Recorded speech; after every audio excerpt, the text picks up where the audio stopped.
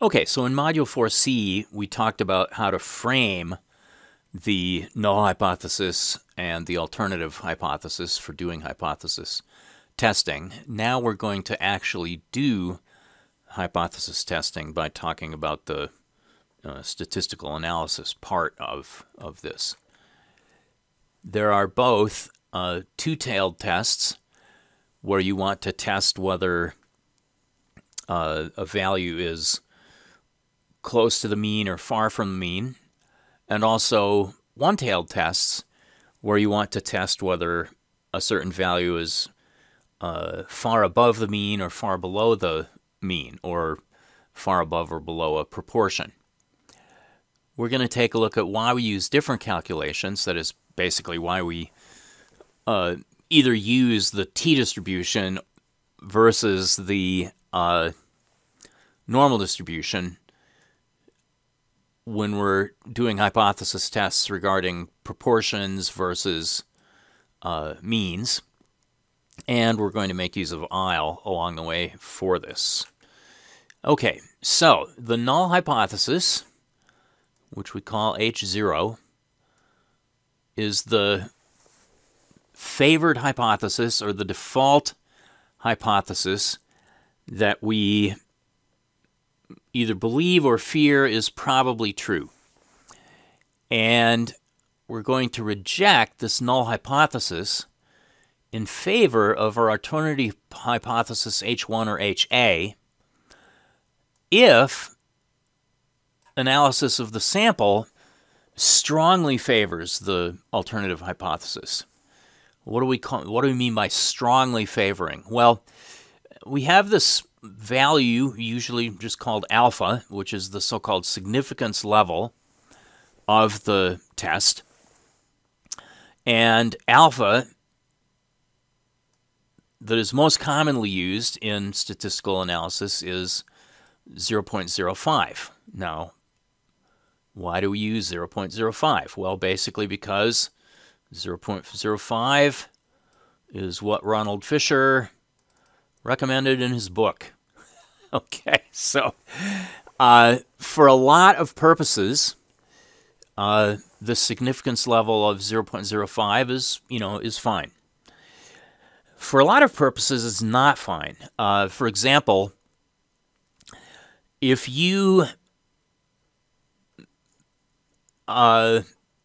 installed new motors in the jet aircraft that belonged to a particular airline, and you tested these airplanes flying from Pittsburgh to Los Angeles,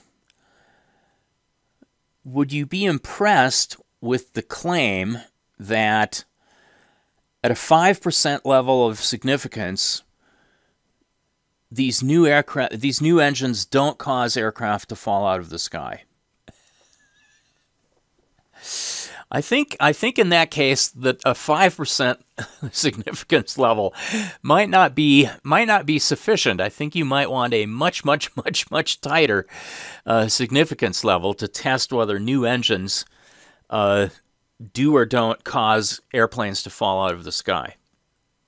All right, so I'll have a little bit more to say about that. But for many kinds of things, significance level of 0.05 is what's used.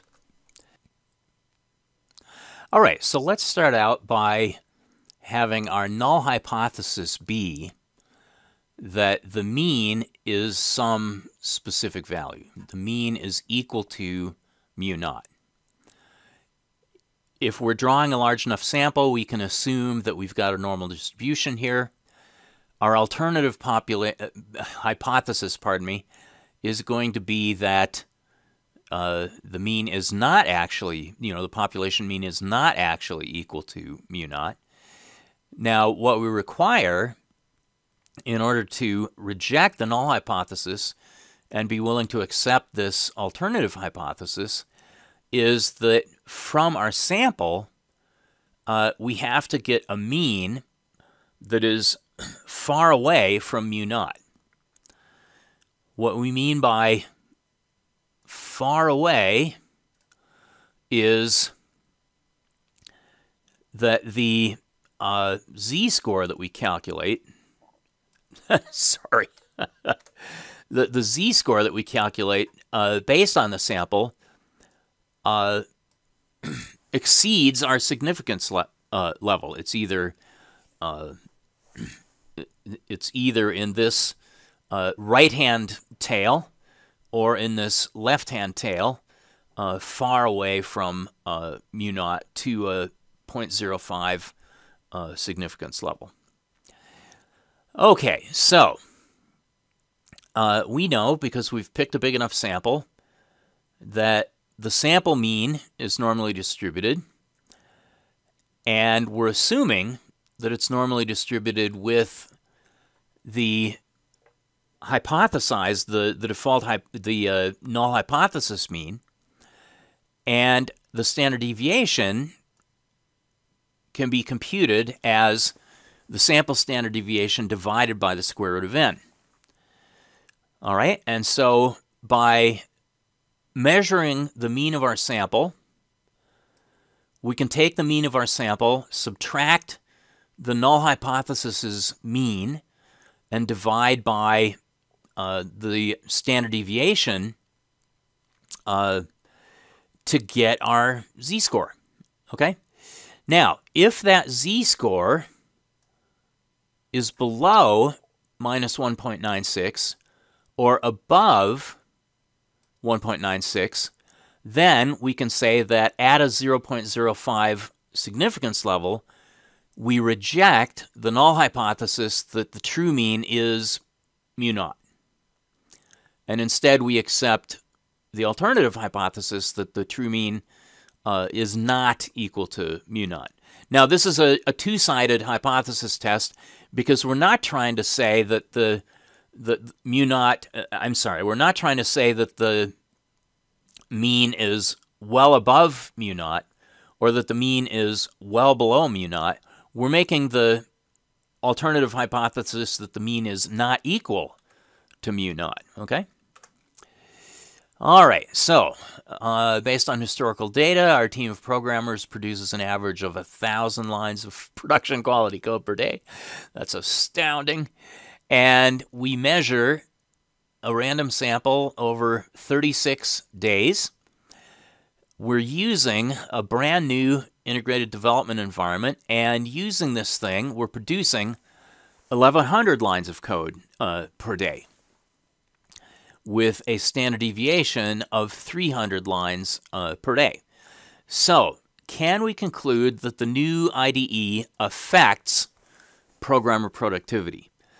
All right, now notice that although our mean over 36 days was above 1,000, we're not testing whether the we're not testing whether productivity has increased. We're just testing whether productivity has changed. All right, so our null hypothesis is we fear or expect, depending on your point of view, that this new IDE has not affected productivity and that the mean is actually still 1,000 lines per day. Our alternative hypothesis is that the mean is not any longer 1,000 lines per day. Okay. All right. So assuming that the null hypothesis is true, then if we pick a particular sample, that's going to be normally distributed around the null hypothesis's mean, and the standard deviation is going to be 300 divided by the number of items in our sample. So we get a standard deviation of 50 that we use to compute our z-score.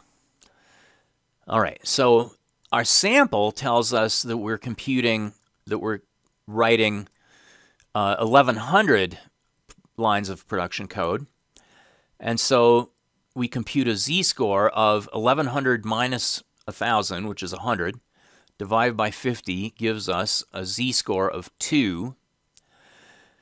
Now, we're willing to reject the null hypothesis at the 0.05 level of significance if our z-score is either above 1.96 or below minus 1.96. In this case, our computed z-score of 2 is greater than 1.96. So at a significance level of 0.05, we reject the null hypothesis. And we conclude that using our integrated development environment, it is no longer true that the mean daily productivity is 1,000 lines of code. Oh, I misread this. Our team of programmers produces an average of 1,000 lines of production quality code. Okay, so the entire team produces 1,000 lines. I thought they were saying that in the team, each programmer was producing 1,000 lines. Okay, that makes a little more sense. Now, so we reject the null hypothesis at the 0.05 significance level, but what if we required more proof? What if we required a higher degree of evidence? Then we could say, well, we really want to make absolutely sure that this integrated development environment really has affected our productivity. So if we crank the significance level to 0.01, that in turn means that we have to be plus or minus 2.58 in terms of the z-score that we compute. And now, because the 2 is the z-score that we got, at the 1% significance level, we do not reject. Now, this becomes a business decision, a management decision. Do I need to be convinced to a significance level of 0.05 that this integrated development environment is a productivity improvement, or a productivity effect anyway? Or do I need to be convinced to a 0.01 level of significance that that this integrated development environment has an effect? Nobody is going to die or lose their life savings based on whether we do or do not decide to use this new integrated development environment. So I would argue in this case that maybe an alpha of 0.05 is even a little too strict. Okay, we've chosen an alpha of 0.05. If I think about this as from the perspective of the manager of my coders,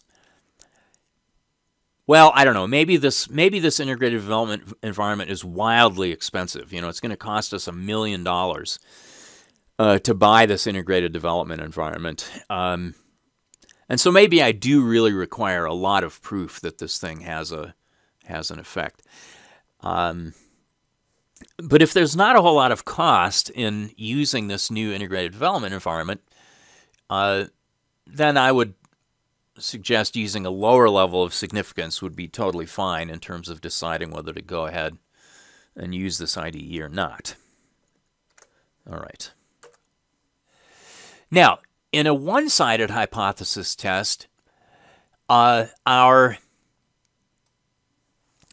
null hypothesis is that the mean is greater than or equal to some particular value. And we want, and we want to test this alternative hypothesis that the mean is actually less than that specific value mu naught.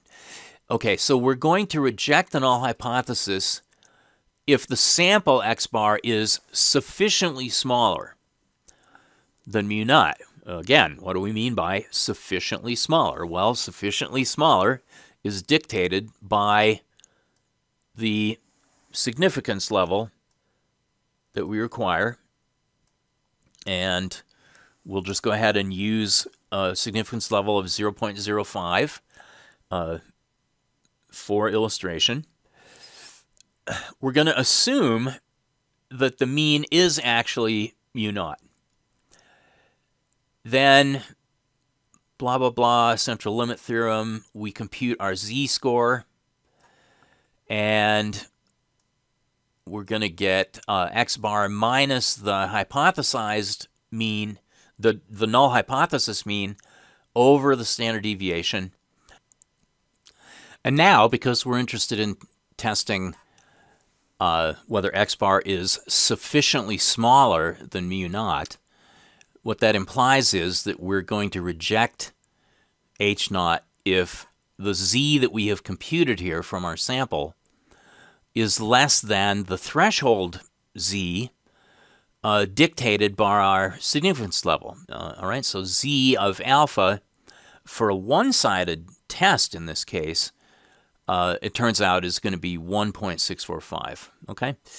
Now remember when we had a two-sided test that the low z-score and the high z-score were minus 1.96 and plus 1.96. But here, we're going to reject the null hypothesis if we're in this lower tail, this left-hand tail, which occupies only 5% of the total normal distribution. And that z-score is minus 1.645. All right, so let's take a look. Here's our specific example of a one-sided test. The average days unemployed per year for 36 participants in a job training program was 10 days. All right, so we've got a sample of 36 participants in a job training program, and the mean days of unemployment was 10. The national average is 13 days for untrained but otherwise equivalent individuals. Now suppose that the sample standard deviation is 6. Can we conclude at a 0.05 significance level that the training program reduces days of unemployment? Okay. Well, we're not trying to prove that the job training program produces unemployment of 10 days. What we're trying to prove here is that the people with job training have less unemployment than average. So the average, the null hypothesis that we're testing, is that the average unemployment is greater than or equal to 13 days. And we are interested in testing the alternative hypothesis that people who have had this job training program have less than 13 days of unemployment.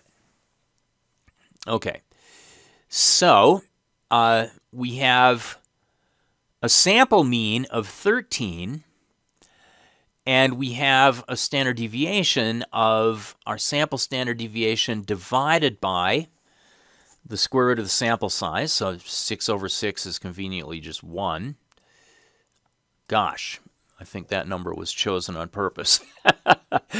All right, so we compute a z-score starting with our null hypothesis's mean. Mean minus, now this is really improperly formed here, but it accidentally works. It should be the mean minus the sample mean, all divided by the standard deviation. But since the standard deviation is 1, we get away with doing calculation incorrectly here. So 10 minus 13 is minus 3. All of that over 1 is still minus 3. And that is, that z-score computed for our sample is well below minus 1.645. So we reject the null hypothesis and we conclude that program participants do have less unemployment than people who are not program participants. Okay? Now, it's worth wondering, it's worth asking, our null hypothesis here is that the mean of unemployment is greater than or equal to 13, and our alternative hypothesis is that it's less than 13. We actually only need to test, we actually only need to test whether it is, whether the mean is equal to 13 to test whether the alternative hypothesis is, to test whether we can reject this null hypothesis. Because if we can reject the null hypothesis with mu equal to 13, then obviously we can reject the null hypothesis for any value of mu that we might throw into our calculation that's greater than 13. In other words, if we substituted in place of this 13 some number that's even greater than 13, then our z-score is going to be even more negative, and we will still be able to reject the null hypothesis. Okay, now let's take a look at evaluating a hypothesis test, whether the mean is greater than some specific value mu naught instead of less than. Let me back up a couple slides here. So here we had tested whether the sample indicated that the mean was well below the null hypothesis mean at the 0.05 significance level. This time we want to test whether the sample mean is well above the null hypothesis mean, again at a certain level of significance, still in this case using alpha of 0.05. All right, well, this is really just the mirror image of the calculation that we did before. Our null hypothesis is going to be that the mean is less than or equal to some specific value mu naught, okay? And what we do then is from our sample compute a z-score using the mean and the sample's standard deviation. If our z-score is above mu naught in this 0.05 significance level area to the right of the null hypothesis mean, then we will once again reject the null hypothesis and accept the alternative hypothesis. All right, so remember that at a 0.05 significance level, our positive z-score threshold there is going to be 1.645. On the other hand, if we want an even higher level of significance, 0.01, then our z-score for 0.01 is going to be 2.33 instead of 1.645. All right, so concluding that the null hypothesis is false always requires you to specify the significance level at which you're making that conclusion. Okay?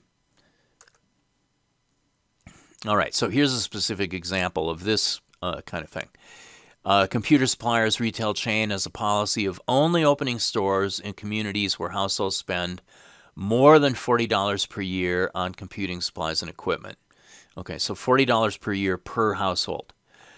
We survey 100 households in Monroeville, which, well, I was going to say that's where I live, but I actually live next to Monroeville.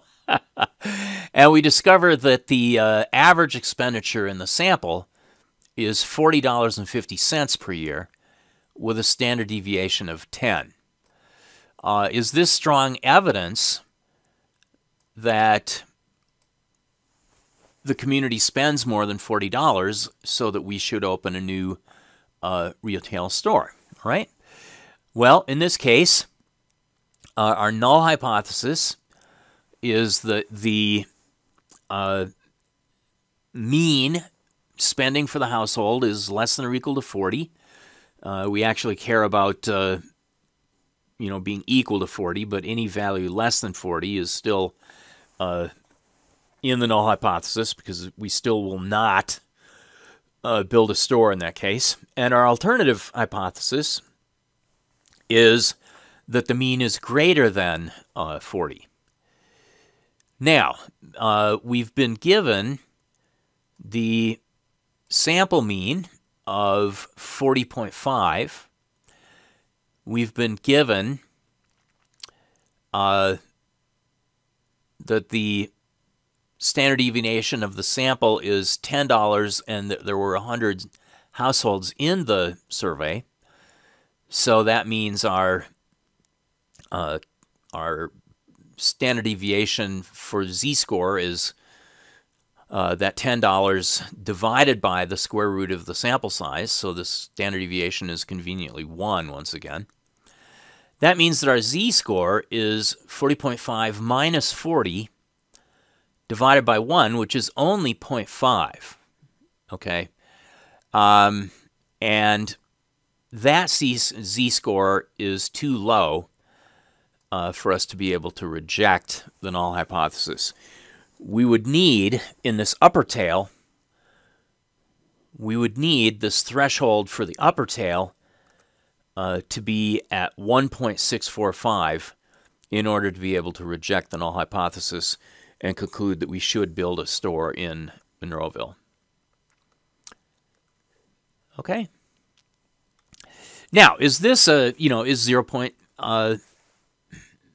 Is the significance level of 0.05 appropriate in this case? Well, probably.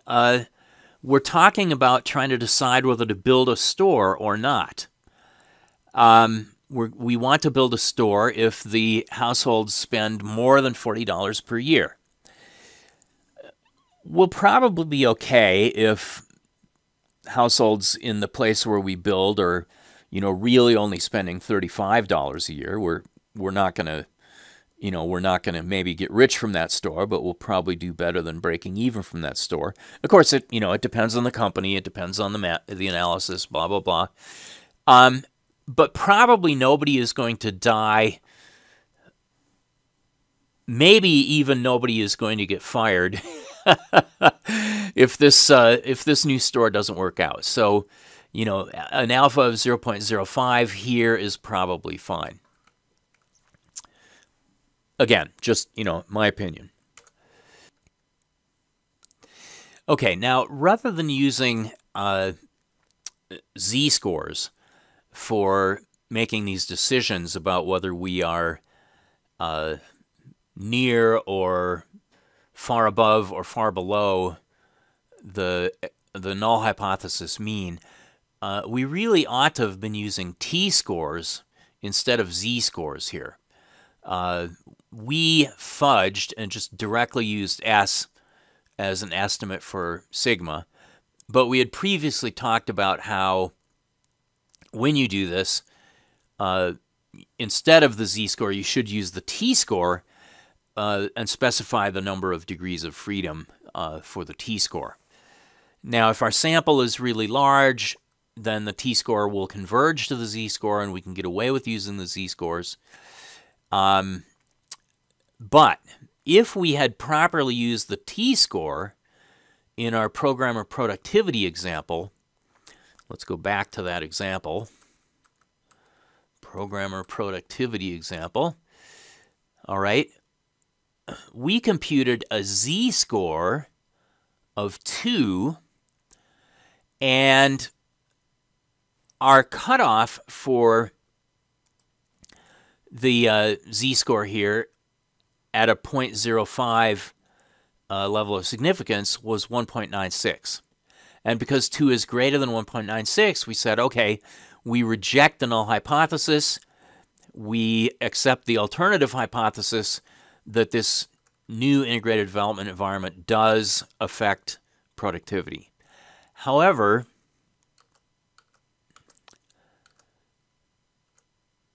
we should actually have used a t-score at a significance level of 0.05 with 35 as our degrees of freedom, because our sample consisted of 36 days. This, in the t-score distribution, gives you a cutoff of 2.03.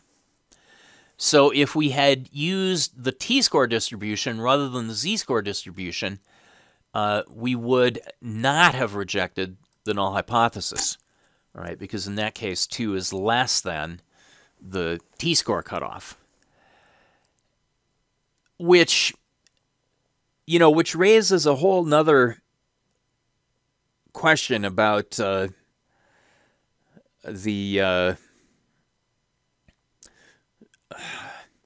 about what significance level is appropriate to select. Okay, we have, for this programmer productivity hypothesis test, chosen a significance level of 0.05. And we have discovered that if we do this calculation using a z-score, that we reject the null hypothesis and accept the alternative hypothesis that the integrated development environment has an effect. Whereas if we use a t-score, we conclude that the integrated development environment does not have an effect. Now, forgive me, but this is kind of silly, isn't it?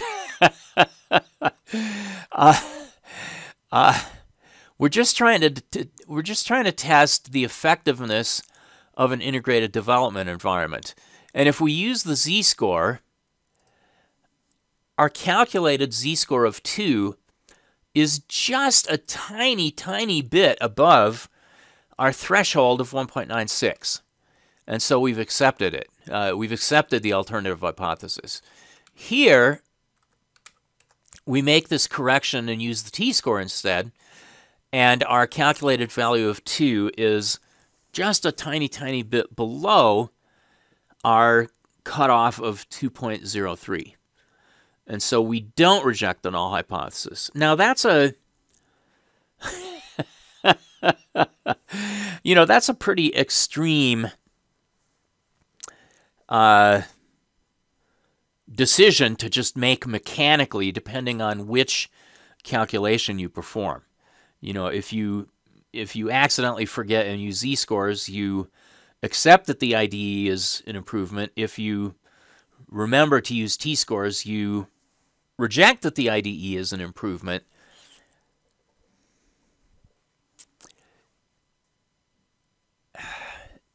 But all of this is based on this 0.05 level of significance. What if you said alpha is 0.06? What if you said you're going to reject the null hypothesis at a 6% level of significance instead of 5%? Then you'd end up concluding that the integrated development environment improves productivity either way. So, you do the calculation, you get a number, following the rules, you make a decision. But should you just blindly do that? Should you just blindly follow the rules, compute the number, make the decision? That's a little less clear. Let's suppose that you're trying to decide, we talked about the idea of putting a new store in Monroeville. What if we instead wanted to talk about, okay, we want to put a new store east of Pittsburgh. Should we put it in Wilkinsburg or Monroeville or Penn Hills or Plum or Blawnox? You know, we've got this collection of possible locations for our store. Well, instead of just deciding upon a level of significance in advance, we might want to go ahead and just take samples and compute t-scores for all of these different neighborhoods, and then pick the best one, even if the best one does not quite meet our significance level threshold. So it's the job of a statistician to provide useful, actionable information to decision makers to help them decide what decision is appropriate. All right.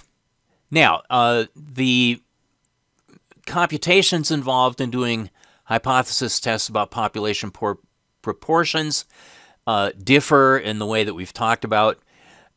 We always use z-scores in this case because we don't have a separate calculation for the standard deviation. The standard deviation is simply, p times 1 minus p all over n, and the whole thing of that is compute the square root. And as before, we can specify our threshold. In this case, we've got a 0.05 significance level, so our threshold is 1.645, in this case in the negative direction. Okay, so let's have a look at this test of understanding about hypothesis testing. The marketing manager of a financially strapped theater company wants to increase the average donation from existing donors. Historically, the average gift of existing donors was $200 per donor. All right, so that's one fact that we have, which is that our current mean donation is $200. I'm going to leave the dollar signs out because they're just a pain. All right, so the current average is $200. To increase this average, he proposes to offer a gift valued at $20 for all such donors who again donate. All right, so if you donate again, you get this gift. To test the effectiveness of gift giving, he makes this offer to 144 donors. So that's our sample. N is going to be 144. And what he finds from that sample is that the average gift, X bar, is $230. And the standard deviation of that sample, S, is $150. Test the hypothesis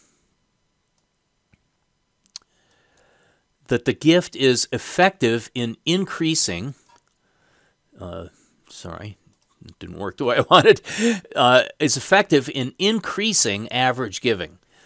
Clearly state the null and alternative hypotheses and use a significance level of alpha is 0.01. So let me write that down.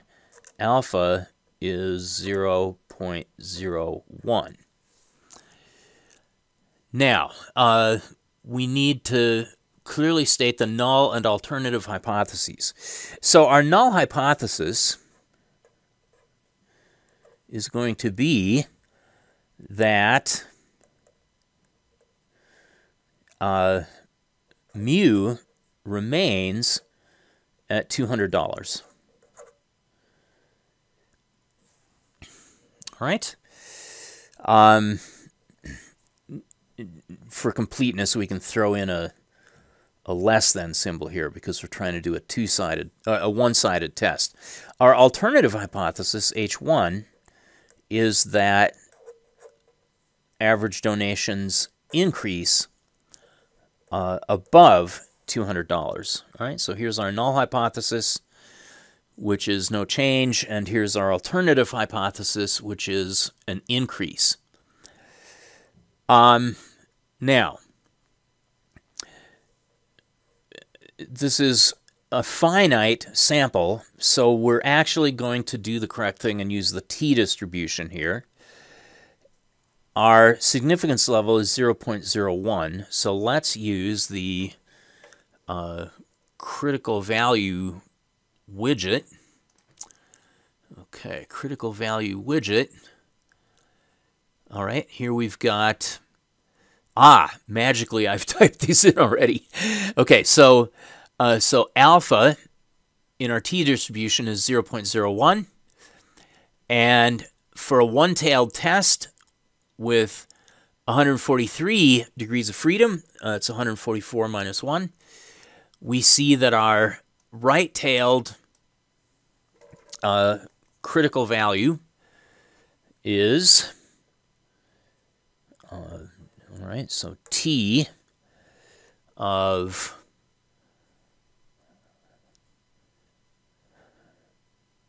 0.01 with 143 degrees of freedom is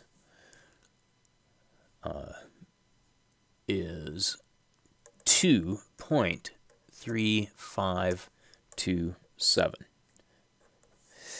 All right, so that's the boundary, and we have to exceed that in order to reject the null hypothesis and accept the alternative hypothesis. Okay, so let us compute our score here. It's going to be x bar minus mu naught over our estimate of the standard deviation divided by the square root of n. So this gets to be 230 minus 200 over, let's see, S is 150 over, the square root of 144 is 12. Okay, and so here is these facts written down. We've got our t-score threshold. We've got x minus mu over the standard deviation, s over square root of n. That is, okay, 230 minus 200 is 30. 150 over 12 is, all right, well, that's 144 plus 6, so that is 12.5, and 30 over 12.5, I can't do in my head. So I'm going to unleash the calculator here. 30 divided by 12.5 is 2.4, which I should have been able to do in my head, right? So that's 2.4. All right, and because 2.4 exceeds our threshold of 2.3527, we are able to reject the null hypothesis and therefore accept the alternative hypothesis that this gift proposal does increase donation. Let me flip back to the critical value tool for just a second here. Let me pull that back up.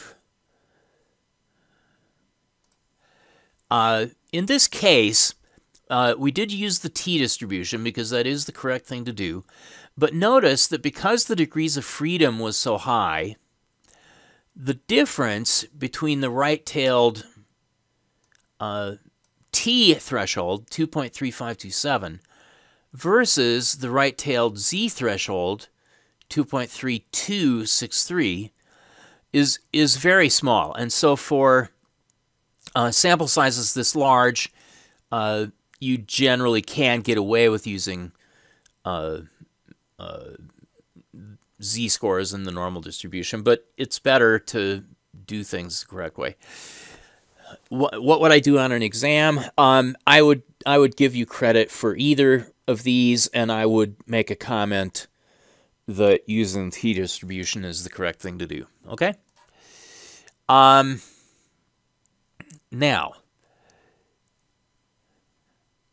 one other comment I wanted to make here is he proposes to offer a gift valued at $20. We have assumed, and maybe this is a bad assumption, I have assumed in interpreting this test of understanding that he's getting these gifts valued at $20 from some donor for free. So I'm assuming that there is no cost to the theater for these $20 value gifts. If there is a cost, then we would have to use the net donations, which would be $230 minus whatever the cost of the, whatever the actual cost of the gift is.